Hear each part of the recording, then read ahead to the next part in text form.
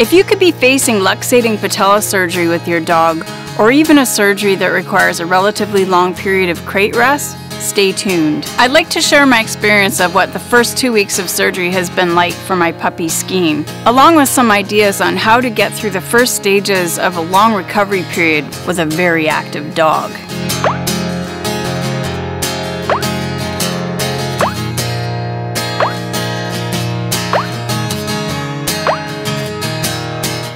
Skene is a 5-month-old border collie, and a very adventurous border collie at that, so I was very apprehensive about the healing stages of this surgery. There is no running, no jumping, no playing for at least 6 weeks, so that is really tough on a young border collie puppy. Skene has a long road ahead, and surgery was just the beginning. But 2 weeks post-surgery is 2 weeks closer to recovery. Skene had patella surgery on July 9th. He had grade 4 patellar luxation, which means that his kneecap was on the inside of his leg instead of in the groove where the kneecap normally sits. Because his luxation was so severe, he probably had a congenital deformity. So he's been living with his kneecap out of place for most of his young little life. During the surgery, it was found that Skene had no trochlear groove, which is where the patella should sit. The vet showed me a picture, and the trochlear groove was actually roundish in shape, so it had never really developed at all. A groove was created with the surgery.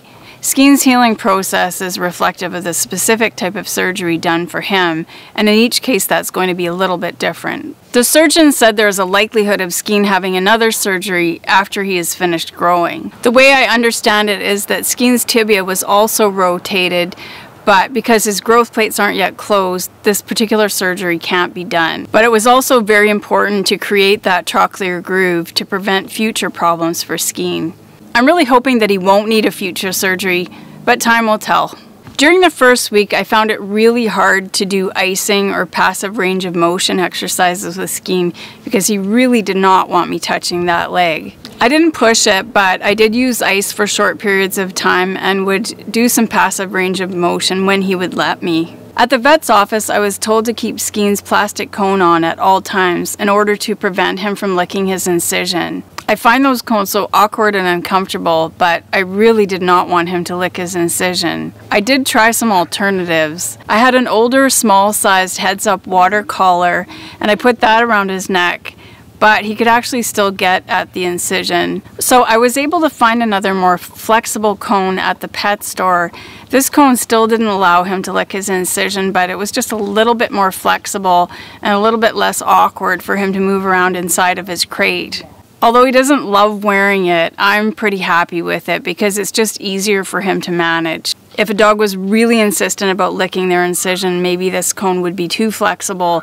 For Skene, it worked really well, and like I said, I was really happy with it. Skene was really not putting much pressure at all on his foot for about the first 4 days, and I started to get a bit worried. But on the Saturday, which was 4 days after the surgery, he started to very lightly put a little bit of weight onto his foot. 9 days post-surgery, his knee was still quite inflamed and warm, so I was told to start using ice again. I know there are differing opinions on ice and when it should be used, so you really have to check with your vet to know what's exactly right for your particular dog and your dog's situation. I used a flexible ice pack and a towel, and I also used a few treats just to get Skene distracted so that the ice wasn't bothering him so much.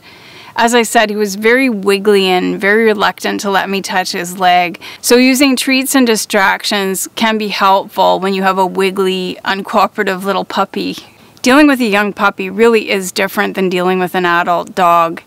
With the passive range of motion exercises, I actually found it easier to do when he was standing. I would try to do them as frequently as I was able without too much discomfort and making sure that he was relaxed and not fighting me while I was doing it. I also made an appointment with the rehab clinic for the 3rd week, which in his case I think was really important, and I'll talk about that in the next video. Skene is just over 5 months old, and he was also teething during the first 2 weeks of the surgery, so he had a number of restless nights. I bought a pretty sturdy harness for him, which has really helped when he's tried to wiggle or jump. It gives me much better control. When Skene was having a really restless night, I attached the leash to the harness and actually wrapped it around my body so that he could lay on the bed with me. Now, I don't think any vet would recommend that because obviously you don't want the leash to get twisted around him or end up letting him fall off the bed or rolling on top of him. But I was really careful to make sure there wasn't enough leeway for him to roll off. And I'm a pretty light sleeper, so I knew as soon as he tugged on the leash, and we were both able to get a better night's sleep because of it. I definitely would not have done this though without a body harness on him. I think using just a collar would have been actually quite risky. Although Skene didn't have diarrhea, about 2 days post-surgery he started to have quite loose stool, and then when he finally went off the Percocet, his stool pretty much went back to normal. I don't think Percocet is known for that specifically, but you never know what combinations of drugs can do for a little puppy. Anyway, he seems pretty much fine with that now. He was also really thirsty the first few days when he came back, and because he was in a crate a lot, I really had to make sure he had ample access to water. His thirst pretty much seems back to normal now. My biggest fear with Skene is doing damage just because he is an active Border Collie puppy. So when Skene was finished the Percocet, he started taking trazodone as a sedative.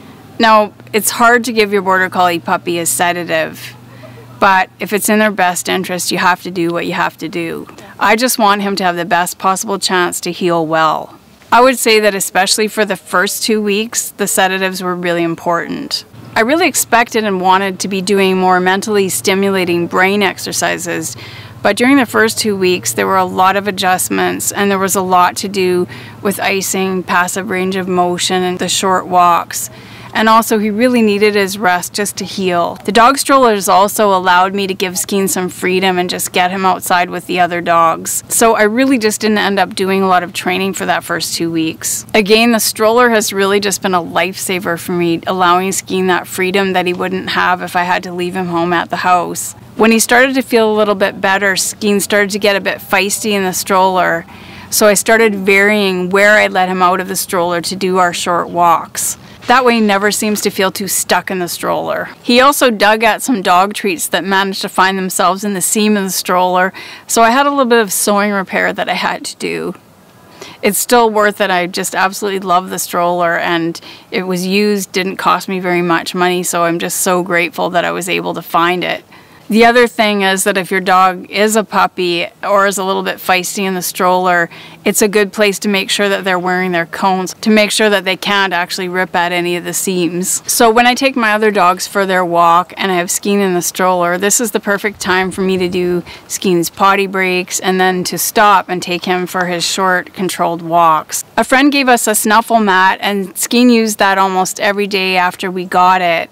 It's just a fun way for him to get his food. He basically sniffs out his food inside the mat and it just keeps him a little bit busy. A friend also lent us some puzzle toys and he figured the first one out fairly quickly, but it's another good brain teasing thing just to keep his mind occupied.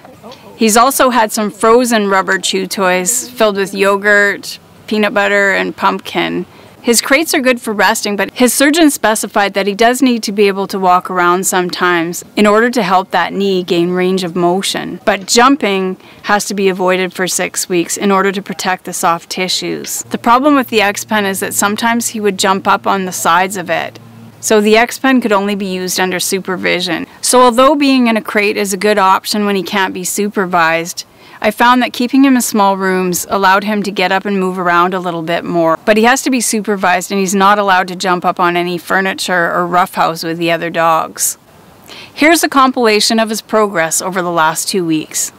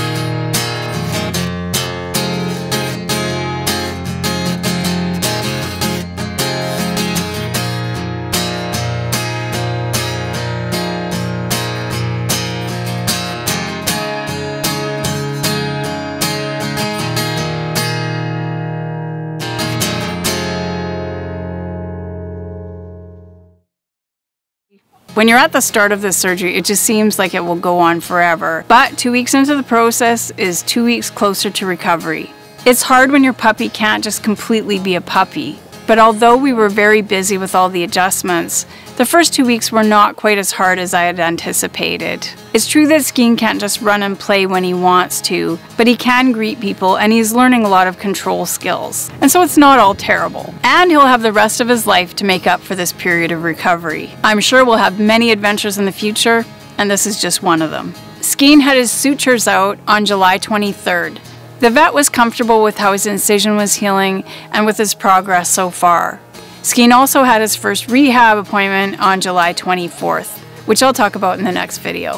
When I have that video ready, I'll put the link somewhere around here and also in the description below. Also, if you haven't seen the beginning of Skene's Luxating Patella story, I'll put a link to that playlist about here. If that doesn't show up for you, it will be in the description below. Dogs have a way of making our hearts grow bigger, not just from the joy they bring us, but also from the care that they require from us in order to give them the best lives possible. From my heart to yours, have a pawsome day, and I hope you'll join us for our future adventures.